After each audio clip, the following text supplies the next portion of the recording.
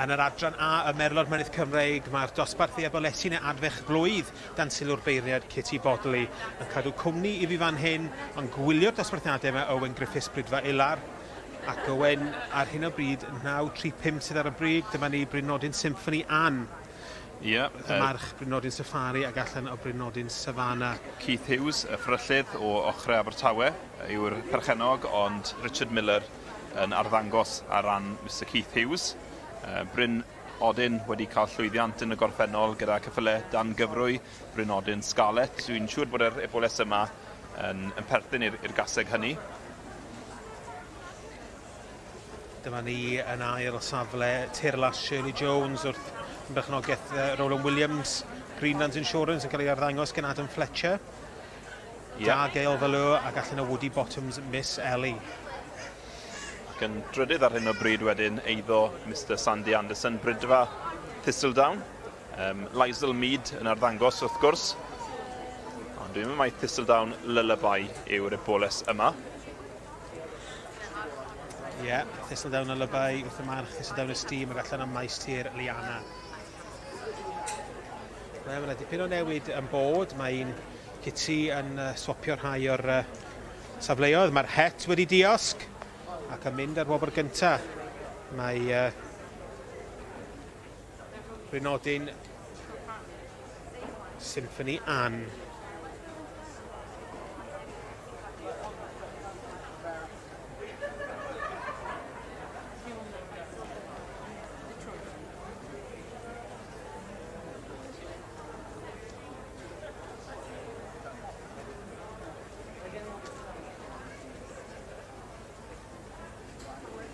So you can see now that the sponsor, HSBC... Brynodyn Symphony Ann yn mynd ar wobr gyntaf i Eboles adfer flwydd yn adran A y Merlod Myn Cymreig. Richard Miller yn dangos ar rhan Mr Keith Hughes.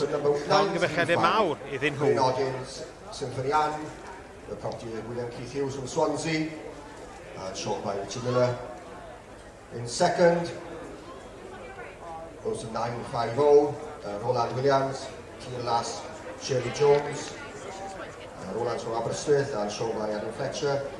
And third was 926, Thistledown Lullaby, the property of Mr Sandy Anderson and shown by Lisa Mead. And fourth goes to number 929, Ponies Savannah, the property of Lisa Freeman from Cwmbran. And fifth goes to number 928, Popster Pikachu, the property of Abertawe from Lancashire, and shown by Colin Tibby. And six. Well, Richard, a great win, and you've got a little bit of history with it, with the family of this filly. Well, yeah, we showed her mother and we showed her grandmother, and she belongs to Keith Hughes, who's here, 86 now. Yeah, so if this filly can be half as good as apparently it's the first time she's been to a show, so it's a good start for her career. And she was named by Keith's late wife before she passed away. She said the next filly she wanted the name Symphony. So that's why she's Symphony Ann after Hughes.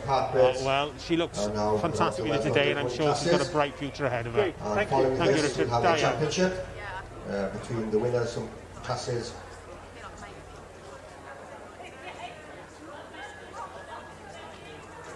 (182 to 184). So, put your hands together. Brynodyn Symphony Ann yn ennill y dosbarth Eboles flwydd Brynodyn Symphony Ann, the property of William Keith Hughes from Swansea.